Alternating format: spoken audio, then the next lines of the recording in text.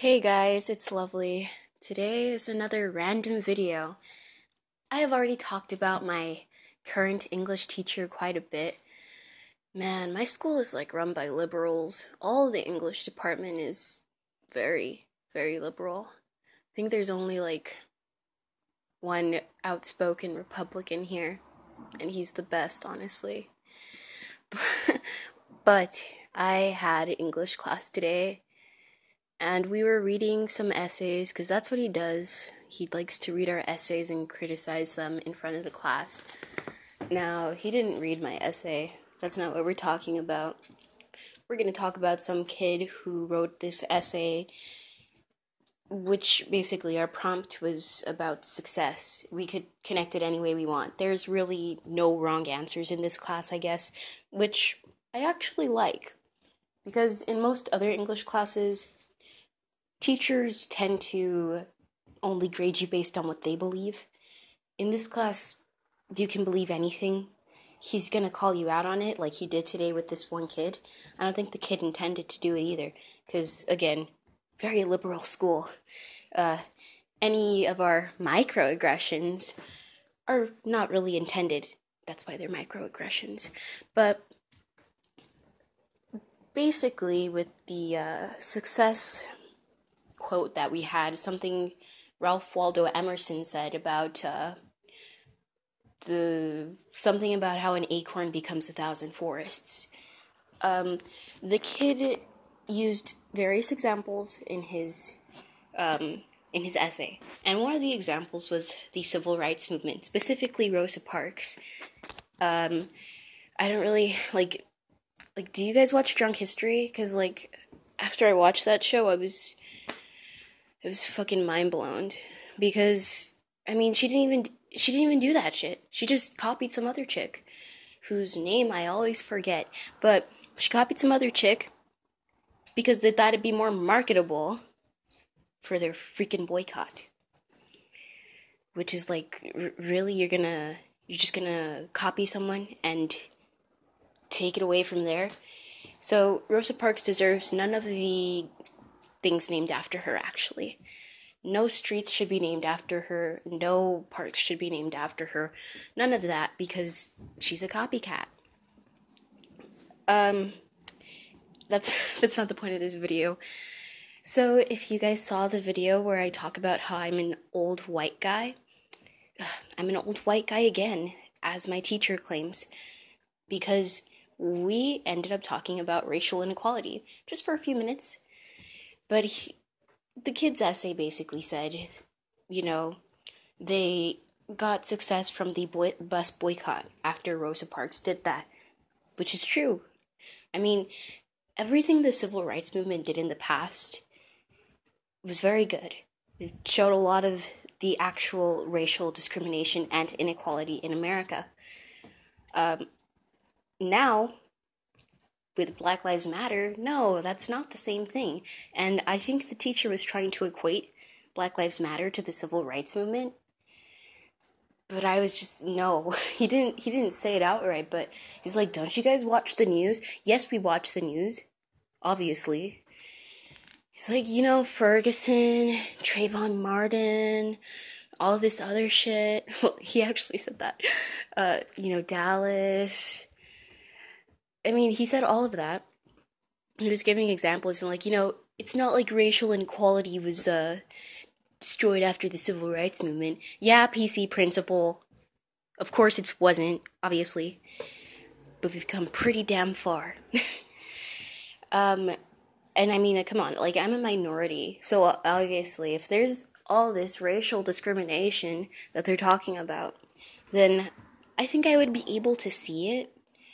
Maybe I'm just so comfortable in the suburbs that it just doesn't affect me.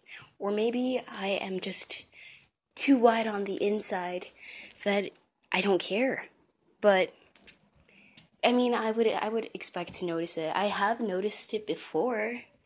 It's not that big of a deal because it's nothing big for me. I mean, it's within my own race. My own races.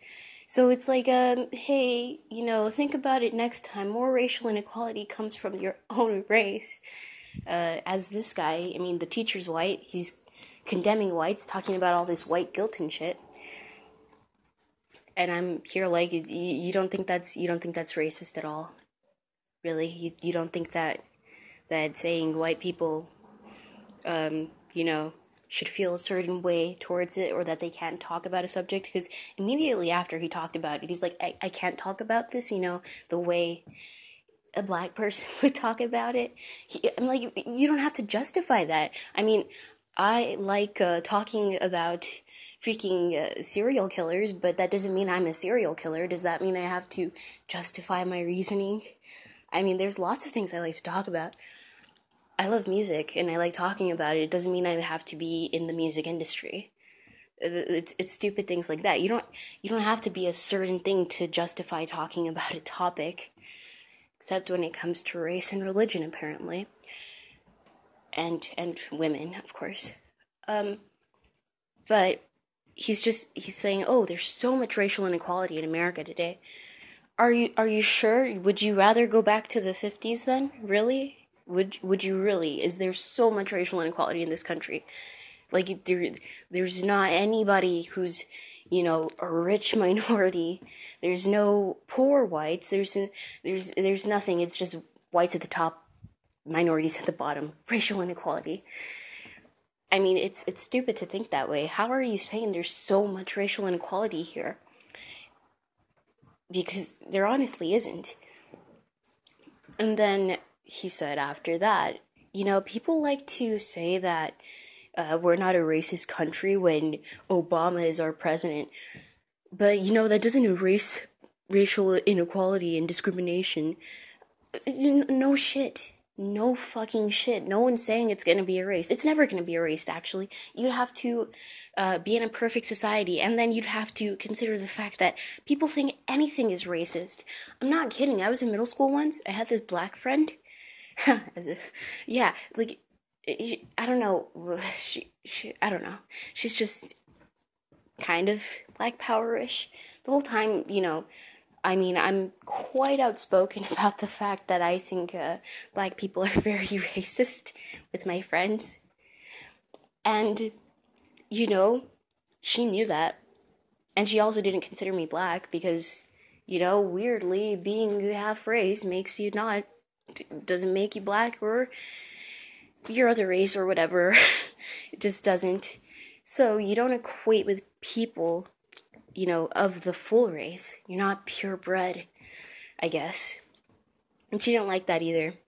Also, I was prettier than her, so of course, people are jelly. But, I mean, that's stupid. That Obama is president, that doesn't mean racism is erased. Of course, we know that already, alright? And with all these butthurt people, of course, it's never going to be erased. I don't understand people who think equality can be achieved in that way. Do you not know what life is? Life's not fair.